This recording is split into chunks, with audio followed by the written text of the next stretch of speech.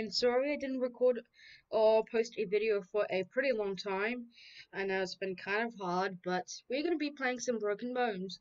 I did play some of the game, and I do have a lot of upgrades. And don't ask me why I still have werewolf animation. I just like using it. Anyways, let's get started. And now I do have my thing over here. I do have my beast, of course. And I don't know what to put this.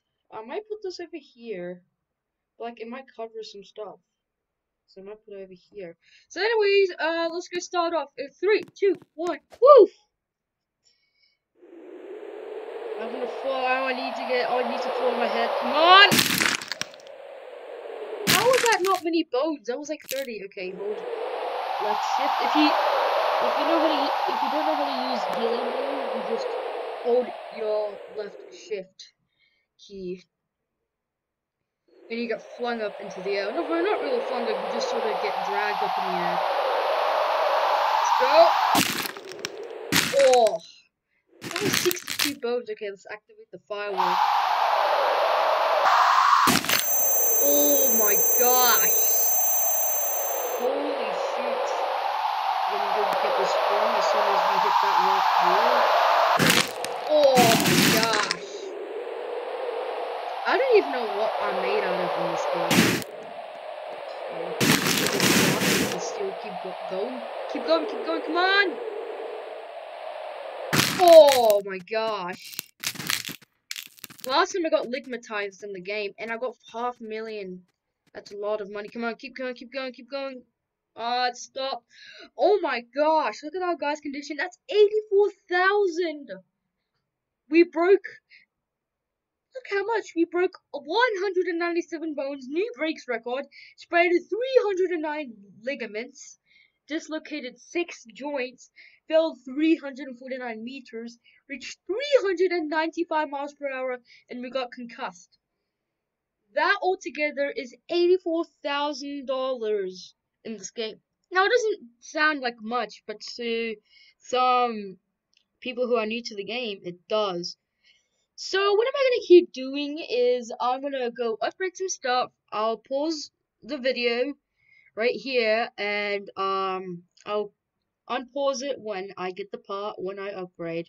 So I'll see you next time. So I'll pause the video right now and I'll see you next time when the video unpauses. Now over here is when you go to the shops. This is where you can upgrade your stuff. For example, if I want to upgrade my brakes level, which I've already upgraded a heck of a lot, so that means like your bones will break easier, and the other one sprains. You'll get sprained easier, and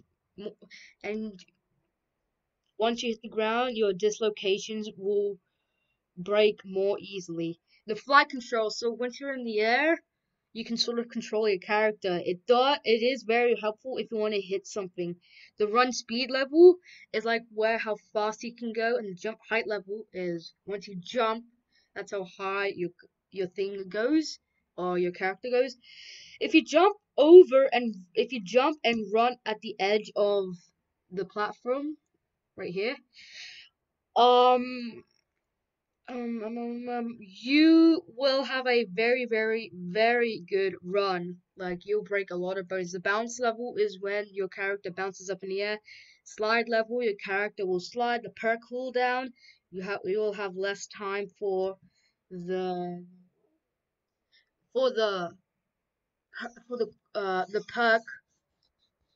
perk to use. So you will have less time or like less cooldown for the perk you can use. And the utility field level. So let's just say, oh, I want to upgrade my dislocations level, which was a lot of money. My dislocations, when I fall on them, it will break more easier. So guys, I'll see you next time. I'll try to record as much videos as I can, but it's a little bit hard for me. So I'll see you next time. Goodbye.